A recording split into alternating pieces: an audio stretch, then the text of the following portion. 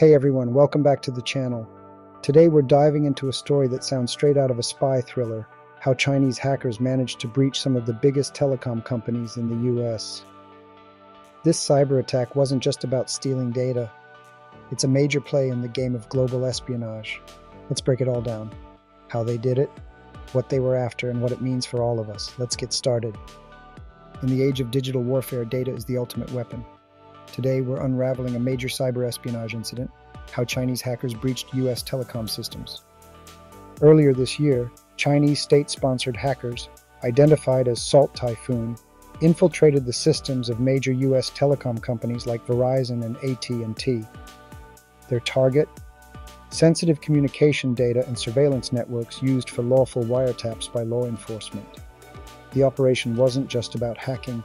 It was about stealing intelligence and gaining a strategic edge in global geopolitics.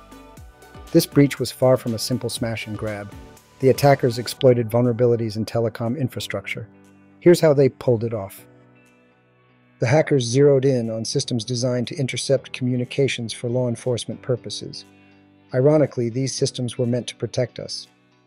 Using custom malware like Ghost Spider, the attackers gained unauthorized access and moved laterally across networks to avoid detection. They didn't just breach the systems, they stayed hidden, gathering intelligence for months. The implications of this attack are enormous. Here's what's at stake. Everything from call metadata to surveillance details was at risk. Government officials, corporations, and everyday citizens could have had their communications exposed.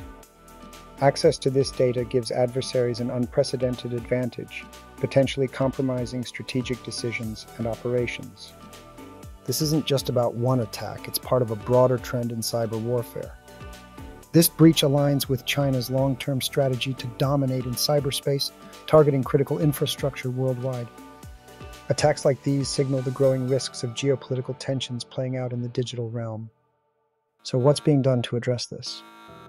The FBI and CISA quickly stepped in, notifying affected companies and sharing security advisories. They're also working to strengthen defenses across the telecom sector. Companies are urged to adopt measures like multi-factor authentication, regular software updates, and thorough employee training to prevent similar incidents. This breach is a wake-up call for organizations worldwide. It's a reminder that no system is truly invulnerable. Cybersecurity must be a priority, not an afterthought. From regular audits to advanced threat detection, vigilance is key. Governments and private sectors must work together to defend against these evolving threats. The Salt Typhoon attack underscores the fragility of our digital infrastructure in an era of cyber warfare. What do you think? Is this just the beginning of a larger trend? Let us know in the comments.